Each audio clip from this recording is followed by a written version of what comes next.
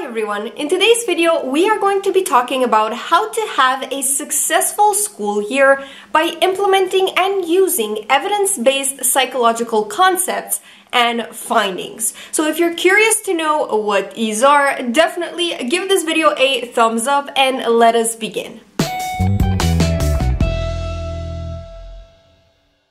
In the book, The New Psychology of Success, Dr. Carol Dweck describes two different types of mindsets and their effects on students. In a fixed mindset, students believe their basic abilities, their intelligence, and their talents are just fixed traits. They have a certain amount and that's that. And their goal becomes to look smart all the time and never look dumb. In a growth mindset, students understand that their talents and abilities can be developed through effort, good teaching, and persistence.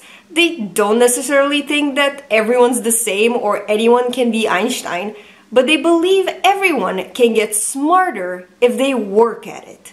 It is therefore essential that the first step in having not only a successful school year, but also a successful career and a life to develop this growth mindset.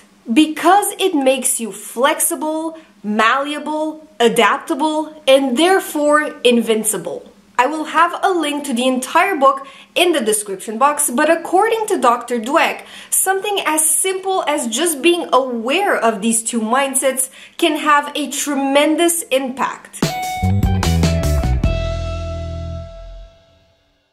The title speaks for itself. If you don't know where you're going, how can you get there? Research has uncovered many key aspects of goal-setting theory and its link to success. Setting goals is actually linked with self-confidence, motivation, and autonomy. I can seriously attest to this because every single semester or year that I set a goal for myself, I achieve them 100% of the time. On a side note, it is extra helpful when you write your goals down.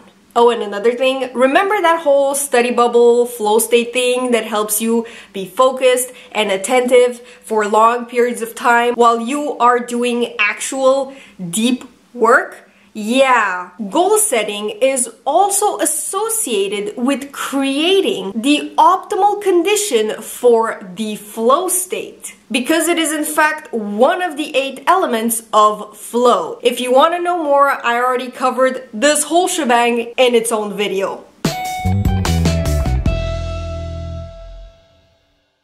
Self-efficacy is defined as the belief we have in our abilities, specifically our abilities to meet the challenges ahead and complete a task successfully. People with high efficacy are more likely to set challenging goals and commit to them. Individuals who sustain belief in their abilities under the pressure of challenging goals tend to maintain or even increase their subsequent goals, thereby making improvements to ensuing performances. Conversely, individuals who lack this confidence have a tendency to lower their goals, making them easier to achieve and decrease their future efforts. A great way to improve your self-efficacy is to take big goals and dissect them into smaller, more manageable tasks and keeping track of these so-called quick wins. As you progress, you slowly increase their difficulty,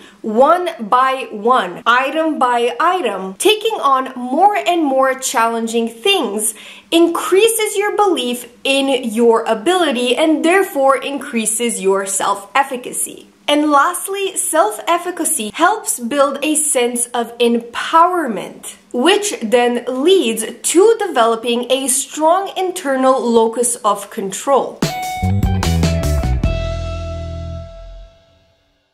The locus of control refers to where you believe the power to alter your life events resides. Within you, so internal locus of control, or ILC for short, or outside of you, external locus of control. If you immediately have thoughts like, I only failed because the teacher graded unfairly, I couldn't do anything to improve my score, or she left me because she's cold-hearted and difficult to live with, and I'm not, you likely have an external locus of control. That means that you do not have a solid sense of belief in your own abilities. An easy trick you can use to practice shifting your locus of control from external to internal is to frequently ask yourself, what can I do about it? For example, if you start thinking that I failed the course because the teacher hates me, this is a government conspiracy, let's all storm Area 51, catch yourself and rephrase it like, okay, I failed an exam. What can I do about it? If you need a little more convincing, listen to this. Research has found that folks with an internal locus of control are less vulnerable to depression, do better in school, deal better with stress, more actively find solutions to problems, are more satisfied with their jobs, and also are more oriented towards achieving their goals. So with that being said, thank you so much for watching. Please don't forget to give this video a thumbs up if you like it. I will really appreciate it. And subscribe to me if you like what you see, because I post new videos every Thursday and Sunday. Bye guys!